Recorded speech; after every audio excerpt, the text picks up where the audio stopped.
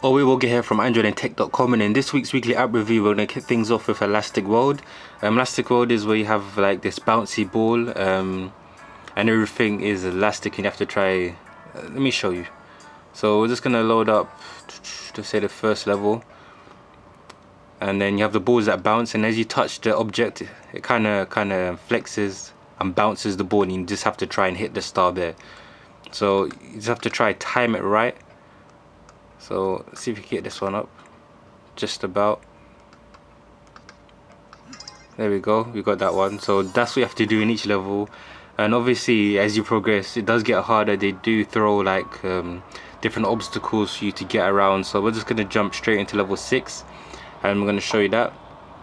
So for example, this one you tap and you have to just keep making your way across, and you can see it can be a little bit difficult. I mean, if you time it wrong you can bounce it backwards, or it could fall through one of the gaps or something like that. So it's a really good game. Play if you have a lot of time. It can get a little bit frustrating if you don't get it, if you don't time it just right.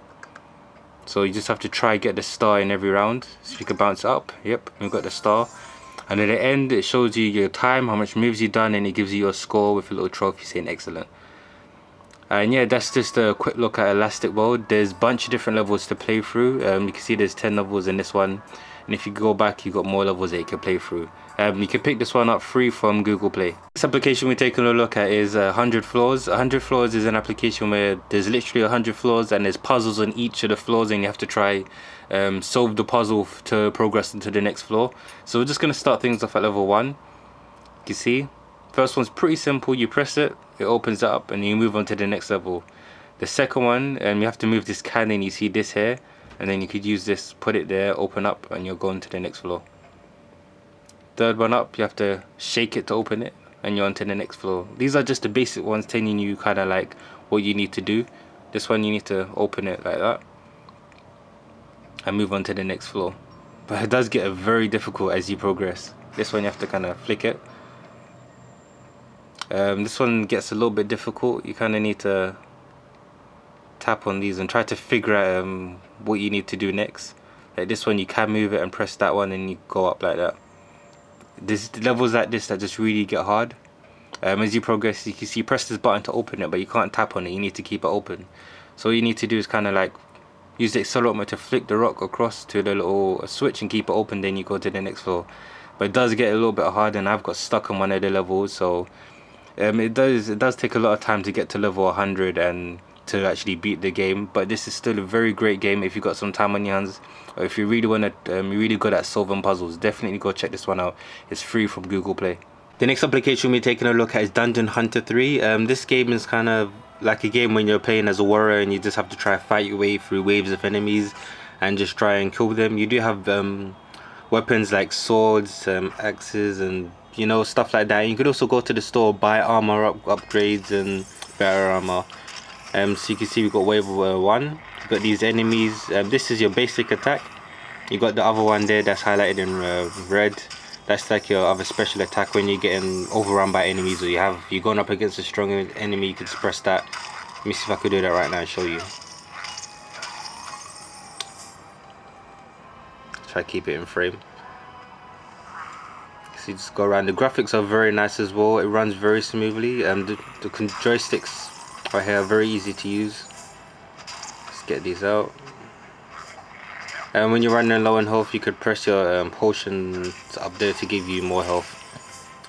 And yeah, you just have to try to fight your way through all these waves of enemies. On the very last wave, you do get like a little boss that's a lot stronger, and you have to get through. So you know, it is a challenge, and the great thing about it is you could upgrade your weapons and, you know, get stronger as you progress and collect money and all of that stuff. And you could also make purchases. So if you wanted like better armor, you could actually use raw money and upgrade it. And yeah, this is just a quick look at Dungeon Hunter 3. This is free from the Google Play. Definitely go check this out. Very nice graphics and very good gameplay. The next application we're taking a look at is Skyvi. This is an application very similar to Siri. It does the same thing, but this application is actually really good and really fast. So you got a mic down there where you just tap that and say your command or what you want to know, speak to it, and yeah, let's test this out. What's the weather in London today?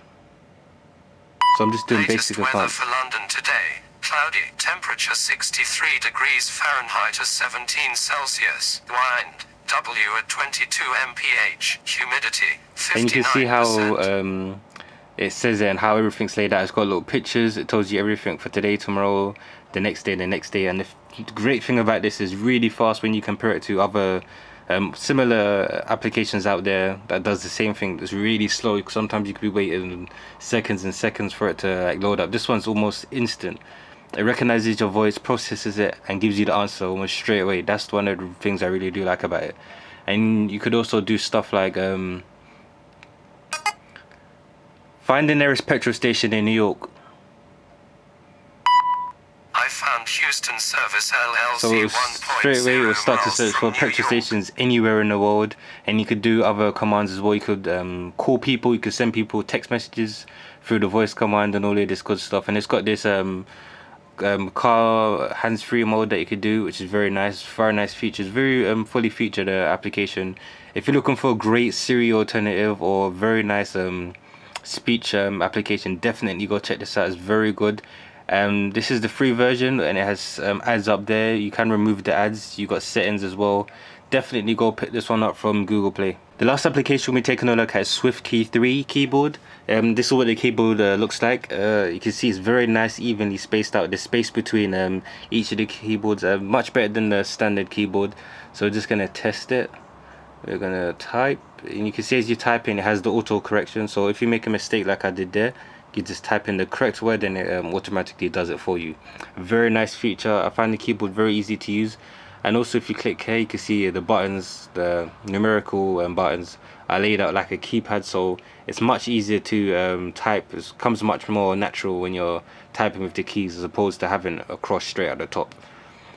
And another feature I wanted to show you, if you like made a mistake with the whole word and you want to delete it, you could just swipe across, and it kind of deletes the whole word.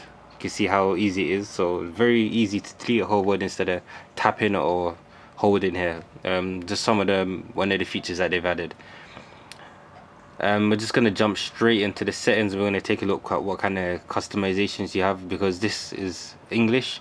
You do have other languages that you could go and you could download. You can see all the different languages here. You got Dutch, Spanish, French, all of these different languages. Hopefully your language is there, so it does support a wide variety of different languages. You got the personalization settings, so you could also change it depending on how you type. So if you type fast or slow, you could change that. There's also themes you could enable there. Right now I've got the Halo theme. You got the Cobalt theme, you got the dark theme, you got the light theme, you got the neo pumpkin. So you could change up to whichever one you prefer. Let's go back, and you also got the advanced settings, and you could also choose if you want haptic feedback. You could set how much haptic feedback you want. So I have it about 21, 22 because that's just about right. And yeah, this is just go back. This is just a quick look at this keyboard, SwiftKey 3. Big improvement over SwiftKey 2. It's a lot easier to use and much better than your standard keyboard, and a much better alternative. Definitely go check this one out. This is paid, but right now I think it's on sale. So if you like the keyboard and you really frustrated with the keyboard, or you want an easier keyboard to use, definitely go check this out. It's worth the money. This is on Google Play. And the last thing we're going to be taking a look at is a live wallpaper, so we're just going to get that loaded up. The live wallpaper we're going to be taking a look at is a live wallpaper. So this wallpaper, it's a bit different from a standard wallpaper. This is actually playing like a video in the background, but as a wallpaper. And the great thing about this is it doesn't slow down your phone at all or drain a lot of battery or anything like that, and it runs very, very smooth. So we're just going to set this one. Obviously there's different ones you could choose from. You can see how it is and how fast and responsive it is. It doesn't slow it down at all. You can see the fishes, and the wallpaper itself is pretty high quality. Don't know if you could see it there, but definitely go check this out. It should work on most phones. I don't think it's compatible with every single phone or any low-end phones, but it should be compatible with most Android phones. And if you go back into the settings, you could also choose from a bunch of different ones. So if you don't like the fish ones, there's more that you could choose from and download. You have drops, you got beach, pool, you got the coral reef, that's the one I just showed you, tropical island. Let's try the tropical island and see how that looks. Straight away it starts to download, and then once it finishes download, you just start using it straight away. So just gonna wait for that to finish up. You can see what it looks like. Wow, the quality does look nice. Definitely try this out for yourself, especially if you have like a high resolution phone. You could really see the detail and it just looks really good. So we're just gonna apply it, and you can see what it looks like. You can see like the trees waving and everything. And this is actually, remember, this is actually a video player, and it's really good quality video, and it doesn't slow down or drain the battery or anything like that. So definitely go check this one out. It's free from Google Play. And yeah, and that's about it for the app review. Don't forget to leave your comments below, tell me what you think. Also recommend me some more applications for the next video, and don't forget to give the video a thumbs up and subscribe if you want to see more videos. And thanks for watching.